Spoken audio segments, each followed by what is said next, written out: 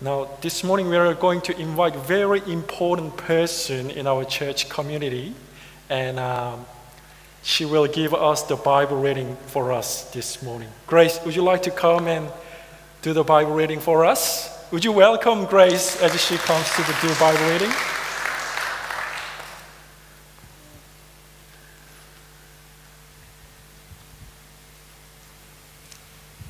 Today's Bible reading for Sunday are Psalms chapter 4 verse 1 to 8 and Psalms chapter 5 1 to 7.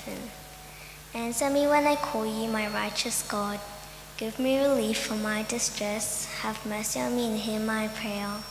How long will ye people turn my glory into shame? How long will ye love delusions and seek false gods?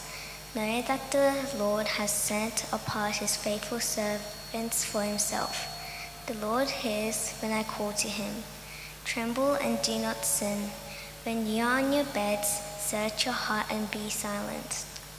Offer the sacrifices for the righteous and trust in God.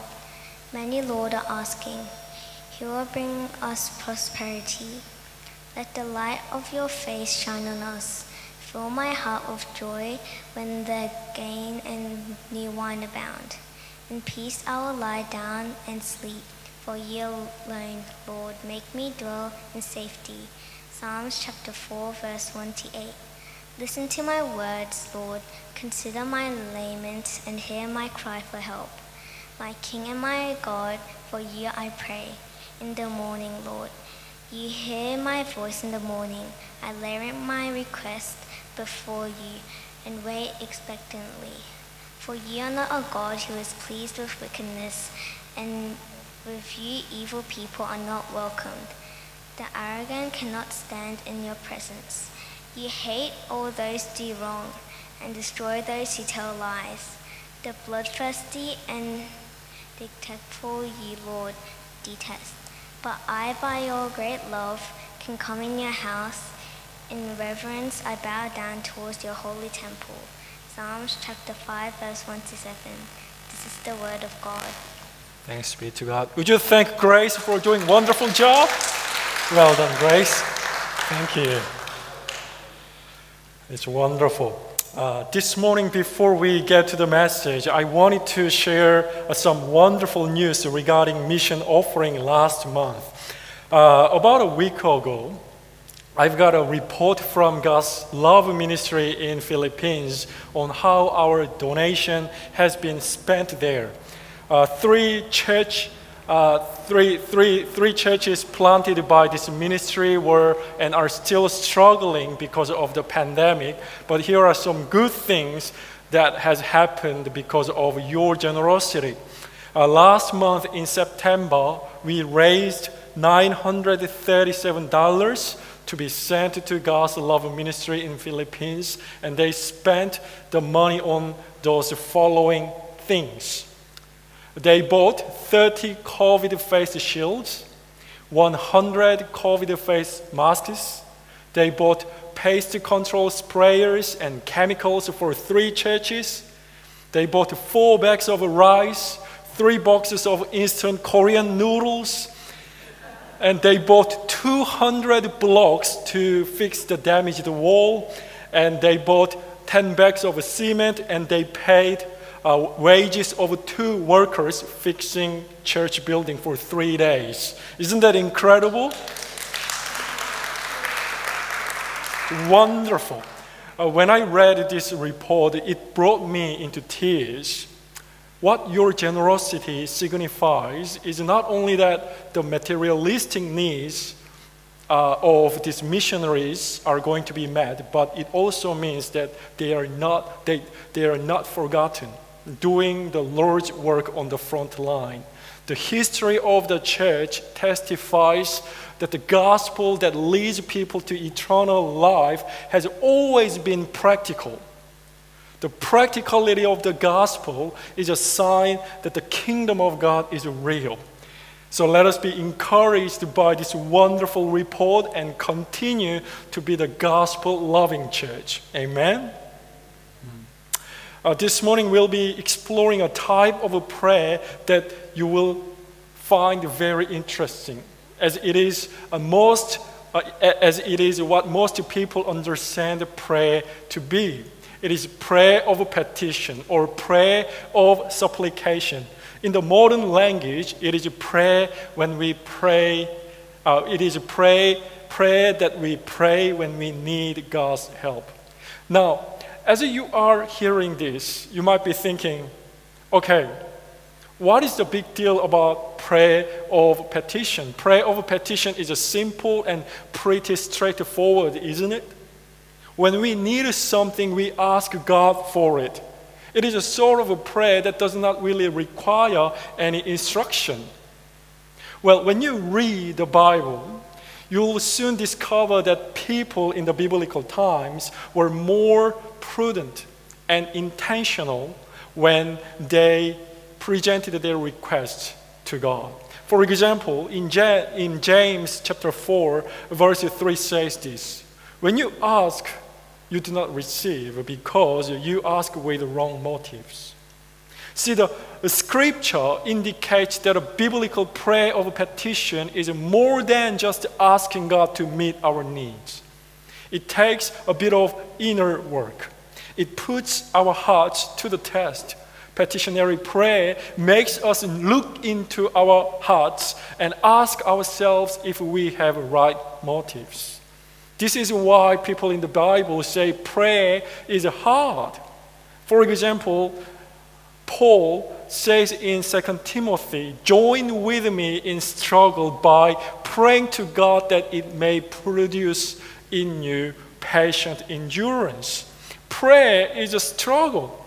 Timothy Keller puts it this way: prayer is all intimacy and struggle. There is nothing more important or harder or richer or life-altering. Prayer is wonderful yet hard. It is a life-altering yet a struggle. Petitionary prayer tests our hearts, our desires, and our motives. There is another issue of prayer of petition. We all know this. If we haven't seen any good biblical examples of prayer of petition, we could be either too hot or too cold when we are in need of something that only God can provide. On one side, we could be way too hard and frantic in our prayer life, and we could be easily disappointed when our prayers do not get answered. And we could be judgmental towards people who are dealing with problems in their lives. Have you ever had anyone say this to you? You just have to pray harder. You're not getting healed, or your marriage is still on thin ice because you are not praying hard enough. Well, this comes from an unbiblical understanding of prayer. It is too hot that it burns yourself and others around you. On the other side, we could be way too cold and indifferent when we are in need. If you don't see God as the God describes Him, or do not believe in the effectiveness of a prayer, you might say, why bother? God knows everything. He knows about all my needs. If it is God's plan, it will happen anyway. Why should I care and pray? Now, that is too unbiblical. It is too cold. That is not what the Bible describes how our relationship with God should be. Being too cold is what philosophers would say deism, which means you see God as an impersonal cosmic force, not a personal relational God. This view is not of the Christian faith, nor it is the God of the Bible. Then you might be thinking, okay, Noah, you're telling us prayer is a struggle, and you're telling us not to be too frantic or too cold when we pray. What are you suggesting that we should do? What is prayer of petition? How do we pray when we need God's help? How should we pray when we await the doctor's report, or when our loved ones are sick, or when we are praying for those who haven't come to the personal relationship with Christ? Well, today's Bible readings, which Grace beautifully read to us, show us how we can pray when we need God's help. They are very interesting passages to look at. Let me first give you,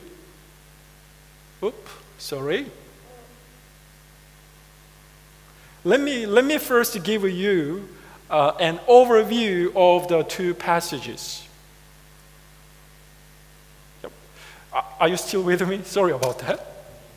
Psalm chapter 4 and Psalm chapter 5 both were written by King David. They do not tell us exactly under what context David wrote these two psalms. But what we know is both these psalms are prayers that David wrote when he was greatly opposed by his enemies. He is crying for a help. They are prayers of petition. And here is an interesting thing that the most commentators would say about these two psalms. That is, they are a set of prayers. One is an evening prayer, and the other one is a morning prayer. In other words, these two psalms, in a sense, show us that there is a rhythm or there is a cycle of a petitionary prayer. In Psalm chapter 4, in evening prayer of petition, David asks for peace as he goes to bed because he is weighed down dealing with the opposition in his life. Who has felt like that before? Then in Psalm chapter 5, in the morning, he wakes up and David asks God to engage his situation and change his circumstance.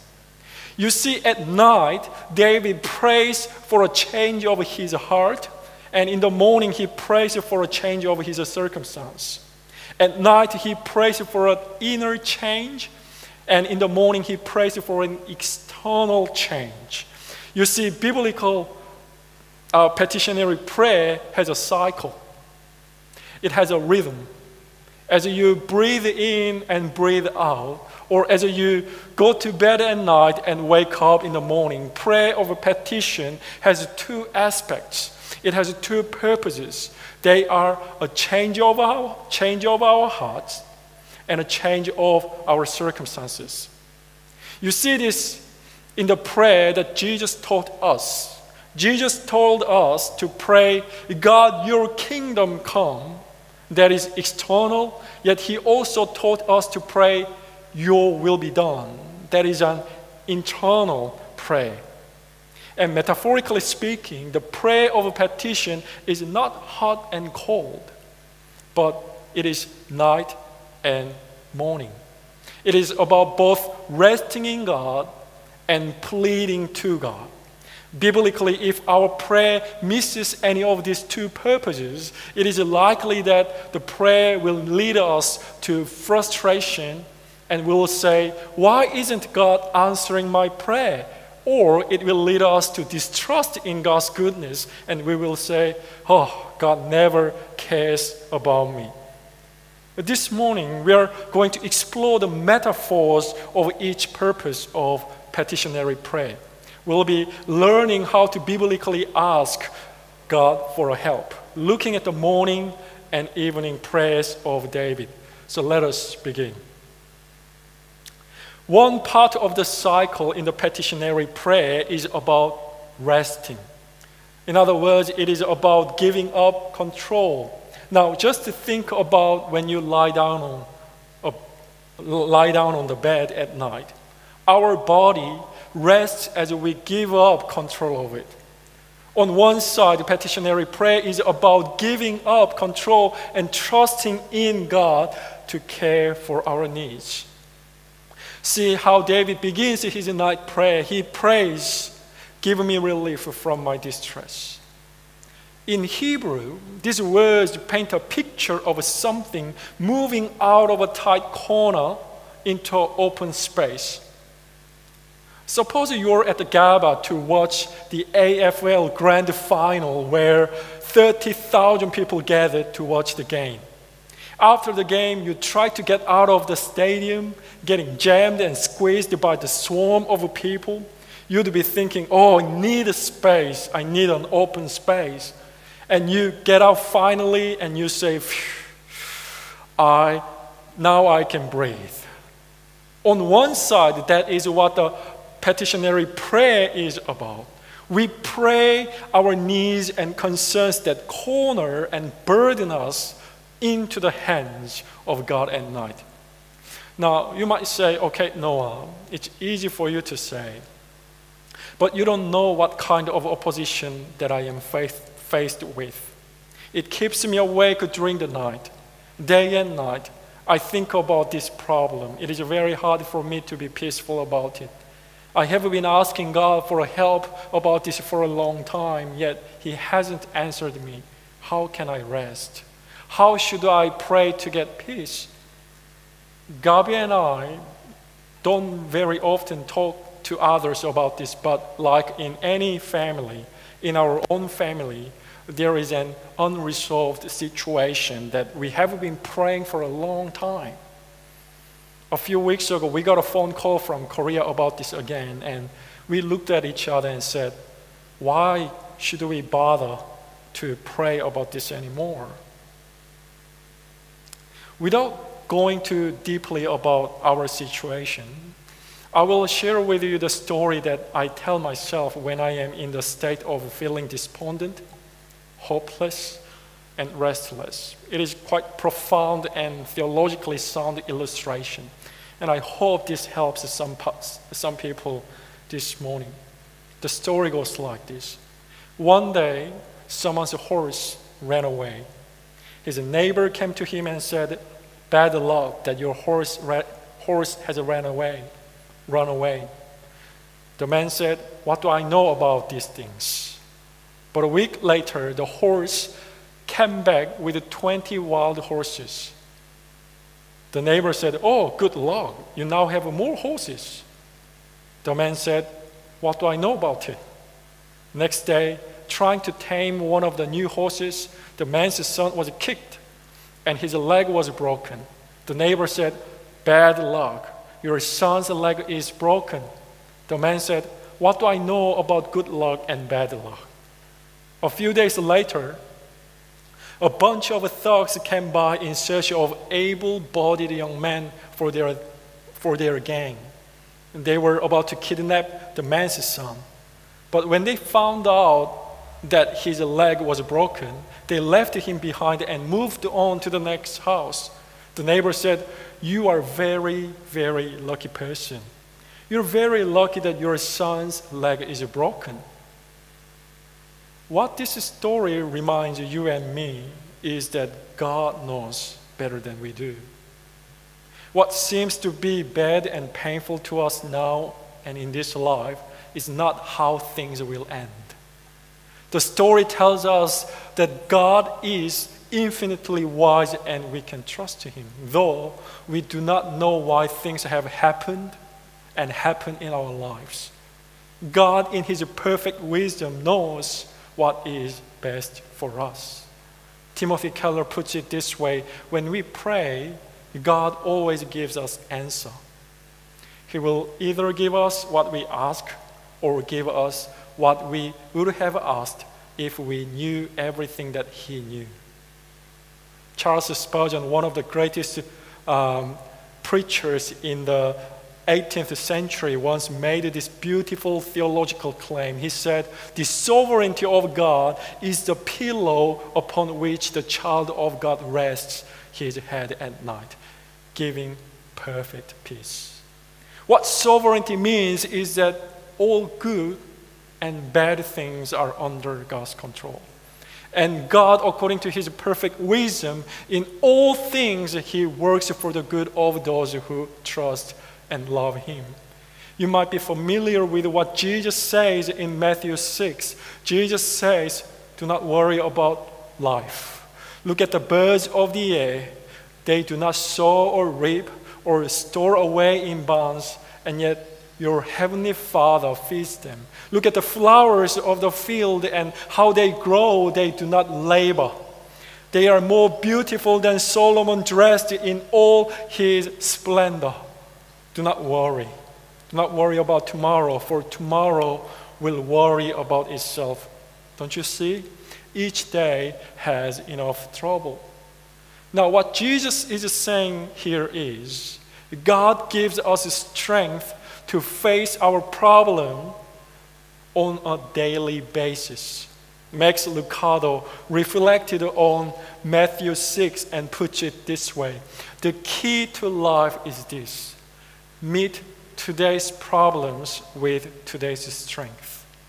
Don't start tackling tomorrow's problems until tomorrow. You do not have tomorrow's strength yet. You simply have enough for today. A few weeks ago, on Sunday after church, I talked with this gentleman, beautiful man, who is fighting against his wife's cancer. I asked, "How are you going? How are you doing?" He said, "I am taking it one day at a time. One day at a time, as the Lord enables me." I didn't tell this to him, but as Gabi and I were going through my own family's issue at the time, I was just so encouraged by what he said. It's a real wisdom and right attitude toward our troublesome life. Friends, in the face of our problems, let us take one day at a time, knowing God knows what our tomorrow is going to be like. Let us trust in God and love Him with all of our heart, all of our will, and all of our strength during the day, so that our soul can rest in God at night, putting our cares in the hands of good and sovereign God. This is the first part of the petitionary prayer. Then, when morning comes, we see David's prayer takes a very different form and style. Whereas David rests in God at night, in the morning David prays very assertively and confidently. Here we see David is not shy about his request at all. He cries out, "Declare them guilty. Declare my enemies guilty, O God, banish them." You see, this is the other side of the petitionary prayer. It is the external side of it. Once we can fully rest in God's wisdom, once our trust in Him is built and our unselfish motivations in our hearts are subdued, we would be able to ask God to intervene rightly and show us His power. David believes in the power and effectiveness of prayer as his soul is refreshed. He believes that God hears his prayers and God could deliver him from his enemies and change his circumstances. Now, let me ask you this question this morning. Do you believe God works through your prayers? Do you believe in the power of your prayers? Austin Phelps tells this interesting story in his book on prayer. He talks about a pagan king of Northumbria. I practiced it at the last service, but it never came in a right way. Northumbria. So the guy who wrote this book talks about a pagan king of Northumbria and his invasion on Wales. Of course, the Welsh were Christians, and when the king of Northumbria saw the army of his opponent spread out before him, he noticed something. In the battlefield, there was a group of unarmed men, and he asked who they were, and he was told that they were the Christian monks praying for the success of the Welsh army. And when he saw the group of praying monks, he immediately realized the seriousness of the situation, and the king ordered to attack the monks first. Now, Phelps tells this story to allude to this disturbing fact. That is, often the non-Christians of the world have more respect for the study reality of prayer than Christians. David's morning prayer encourages us not to be timid in asking God, and it encourages us to believe in the power of prayer. Now, can I stress on this? Asking God to reveal His power is not of the prosperity theology. James 5:16 says, God affects the circumstances of history through our prayers. Luke 18:7 says, God works justice in the world through our prayers. James 4:2 says, there are many things that God won't do until we pray. Ephesians chapter 3 verse 20 says, when we ask, He will give us above and beyond what we have asked for. Ephesians 6 says, prayer is the act of our faith with which we extinguish all the flaming arrows of the evil one. And Jesus Himself teaches us to pray with shameless audacity in Luke 11:8. See, we are encouraged to pray fervently. Here, fervently does not really mean loudly or even eloquently, but it means wholeheartedly and honestly. Now, the statistics suggest that 17% of non-church-going people regularly pray, and nearly 30% of atheists pray sometimes. What this means is, I think, even in this modern secular society we live in today, generally speaking, people believe in prayer. There is a great, deep spiritual yearning in our culture today. People may not want to join any religious institution, yet they want to talk to God. In other words, we want to talk to God for all sorts of reasons and needs, yet we do not want God to find out our feelings about our needs and problems. Somehow we find it hard to be real with God. Well, the truth is, Christians are as bad as non-believers in terms of telling our emotions to God.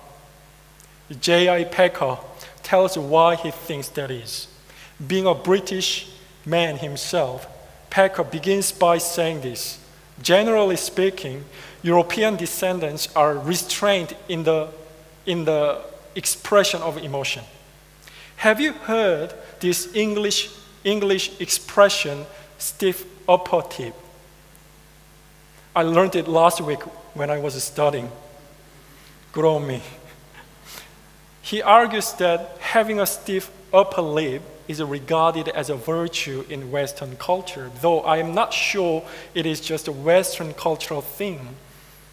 I am a Korean descendant, but growing up, the only time when I saw my father cry was at his brother's funeral. According to Packer, showing fortitude or being stoic in all dealings of life are regarded as a sign of wisdom or maturity in our culture, and we habitually look down on people who voice personal complaints in public. But Packer says that this approach is not necessarily biblical. Rather, it is the legacy of Platonism. Platonists believed that the reasoning mind is primary and emotion was secondary. Therefore, emotions should be subdued and suppressed for better reasoning in dealing with any matter of life. Then Packer says Platonism certainly influenced the way that religious people think.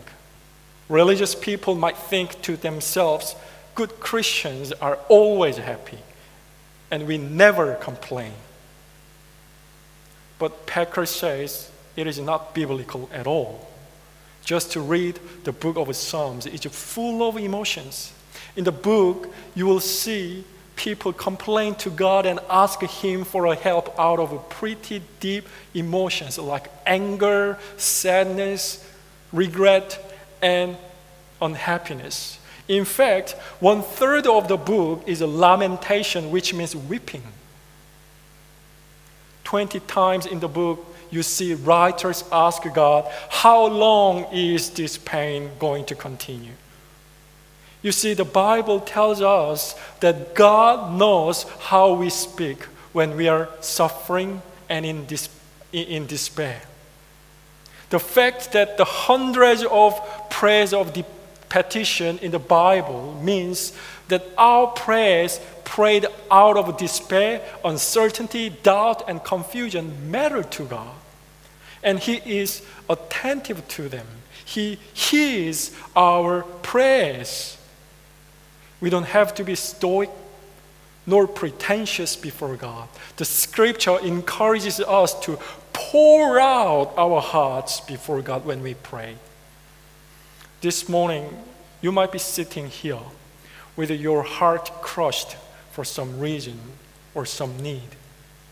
The first thing that we need to know is this: before God, we do not have to hide our feelings. Read the Psalms.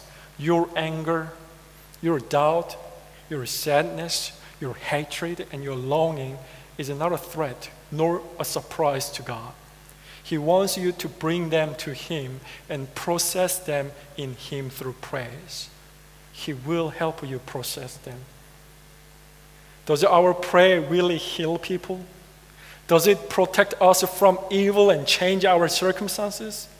Yes, in His goodness, sovereign God responds to His children's cries. Does God really respond when we ask Him to help us with our anger, our hatred, and our grudge, and how we feel about a certain situation that we are dealing with? Yes, He does. Does God really fulfill our heart desires? Yes, He does. Let me do a very quick little test here. Could you please raise your hand if God has ever answered your prayer here? Now, hold your hand up and look around. Let this build your faith this morning. God answers our prayers. When there is one prayer that has not been answered and troubles your heart, count 1,000 other prayers that have been answered. Then lastly, you might want to ask, okay, Noah, I see what you're saying is what the Bible is saying, but how do we know in all things God works for the good of those who trust in Him? How do we know my sickness, my suffering, and even my death will not be the end? I have been praying so fervently about this family issue of mine, or a family member who does not know Christ for a long time, and I feel that my prayer has been rejected. After all these years, how can I be confident that God is good and that He hears our prayers and that this is not how things will end? How can I be confident? We can be confident because of Jesus Christ. We can be confident that God is good. He hears our prayers. He hears our morning and night prayers. And the best is yet to come. Because on the day Jesus was hung on the cross, His morning and His night was switched. The night before He was crucified, Jesus was on His knees in the Garden of Gethsemane and He prayed, God, take my cup away. During that night, He was awake praying instead of peace being crushed in His spirit. Jesus prayed until His sweat was like drops of blood falling to the ground. Yet God did not take the cup of suffering away. Next day, when Jesus was crucified at noon, darkness fell and covered over the whole land of Palestine, and it became like night. In the dark, the scripture says, On the cross, Jesus emptied himself of all his glory and his strength, and he cried out, my God, why have you forsaken me?" Yet God kept silent to his prayer, and he turned his face away from him. Why? So that we may be able to pray for peace at night and power in the morning, so that God may hear our prayers and shine his face upon us. Jesus died on the cross for our sins and gave his life as a ransom to pay our spiritual debt, so that we may have a God who hears our cries and our prayers. When Jesus died, everyone thought it was all over. All dreams and all hopes of his disciples were crushed and buried in the ground. They thought it is the end. Nothing good will come out of his tomb. They thought it was the end, the final end.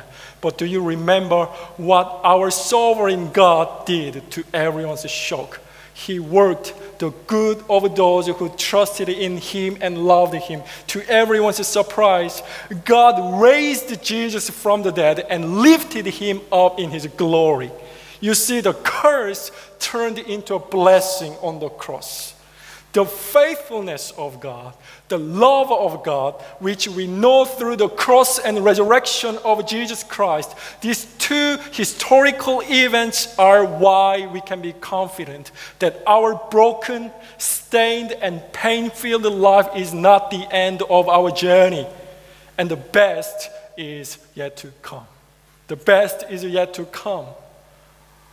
Are there unanswered prayers in your life that are troubling you this morning? Are there unanswered prayers in your life that are plunging you into darkness and despair this morning? What keeps you awake during the night and makes you fear in the morning? What holds you back from trusting in God's goodness and faithfulness? Look to Jesus Christ, who died and yet rose again. In the view of his glory, his cross, and the empty tomb, do not be anxious about anything, but in every situation, by prayer and petition, present your requests to God. In Jesus Christ, even death is only the door to new home. Now, if God hears your prayers, what can stop you? If God hears your prayer because of Jesus Christ and his work, what can stop you? Nothing. Nothing and nothing. Let us pray.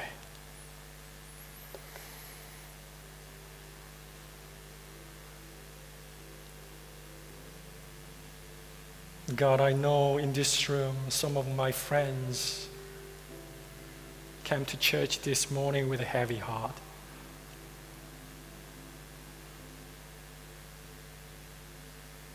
Without saying too many words, Lord, we simply lift up our heads to look at the cross, to look to Jesus Christ. The beautiful Calvary where his precious blood was spilled and shed for us. The sign of the greatest love in the history. God, as we gaze on this beautiful cross, Lord, and think about the empty cross, we know this is not the end of our journey. This is not how things will end, but there is hope. There is new sunrise, new morning, new dawn waiting for us. Jesus, walk with us through the valley, through the time of trials, through the deep chaos and confusion that we are struggling. Oh Lord, we pray that you'd give us strength and your Holy Spirit, that we may continue to trust in you, follow you, and love you. Jesus Christ, I pray that you'd enable us this morning. We rest in you and we plead to you. Oh God, you're good. You're so good. You're so good. Talk to us. Talk to your children this morning. Heal them, restore them, build them up, strengthen them, empower them, Lord. Fill them with your Holy Spirit, oh God. In your name we pray. Amen.